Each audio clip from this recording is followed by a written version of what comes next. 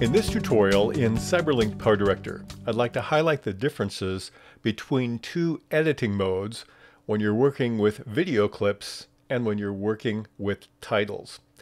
If you have PowerDirector 365 and you've gone for the update, you're going to see two different modes. If you have PowerDirector 2024, you'll see those same two. The older versions of PowerDirector had two modes as well. They had the Express mode and the Advanced mode, but you got to them differently than you do in this new version.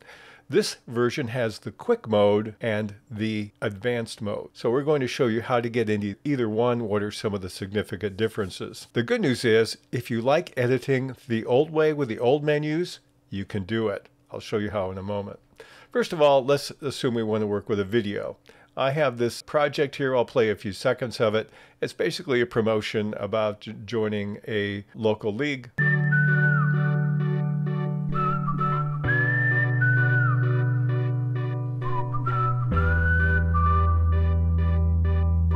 Okay, let's assume what we want to do is edit either the video or the title. Let's go to video first of all. I'm going to click on the video on track number 1.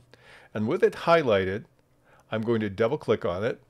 Now that opens up a new screen on the left side. They call this the Quick Edit mode. And basically what they've tried to do is to take everything you can do, all the tools, and that's the bar on the left, all the tools that you can use to modify this particular video. Sometimes when you click on the subcategories on the left, you're going to see more details of tools on the right. Other times, it will open up a brand new window. So if I do position, size, and flip, now I have those controls on the right side of that left panel. Opacity, fade, and blend, same. Border and shadow, same. Trim, trim doesn't do that. Trim opens up a completely different window. So I can take and use that and then get back to it. I'm going to close that out. Crop and rotate. Again, crop and rotate will open up a separate window. So it just depends on the kind of tool you want to use on the left, whether or not you're going to see the subcategory controls on the right, or it will pop up an independent screen. It tries to give you all those elements on the left at once. The other thing it has is color controls. You click here, and here we have our color and lighting controls that we can use, pretty similar to what we've seen before. That's what you see when you're using the Quick Edit mode.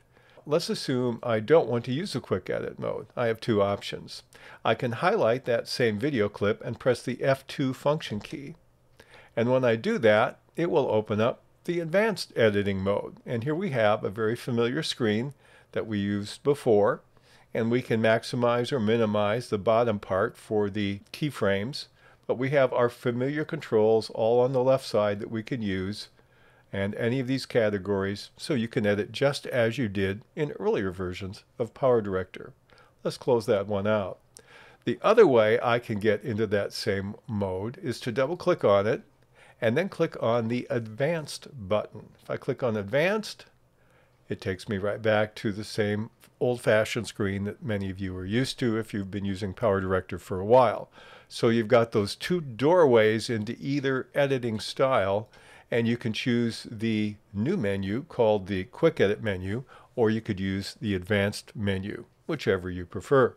Let's see what happens when we work on a title. I'm going to click on the Join Today, and it reminds me I need to turn that off, that my playhead should be above the clip. Let's move it and click Join Today, and now I see my title menu. This is called the Quick Edit menu for titles. It doesn't work exactly like it does for videos. As you notice, things are stacked from top to bottom, and it has these different elements here. We're going to deal with that in a different tutorial, but again, it will expand each of these subcategories. Like in blend, I can look down here, position and size. I can make that larger or smaller, but everything is supposed to be there, slightly redesigned to work with titles. Again, if I don't want this menu, if I want my old-fashioned menu, I can click on the Advanced button in the lower right corner, and I'm going to see my old-fashioned title menu.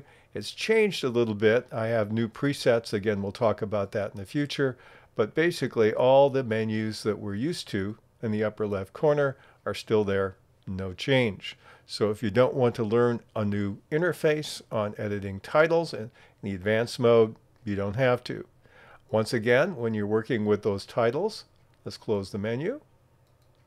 And what I can do is I can click on that and press the F2 function key like I did with media, and I'm into the same designer, my old-fashioned advanced designer for titles. So if you want to skip the quick edit mode, that's the quickest way to do it when you're working in CyberLink PowerDirector. There have been some advances and changes in the tools you have to work with titles in CyberLink PowerDirector, and we're going to show those in subsequent tutorials.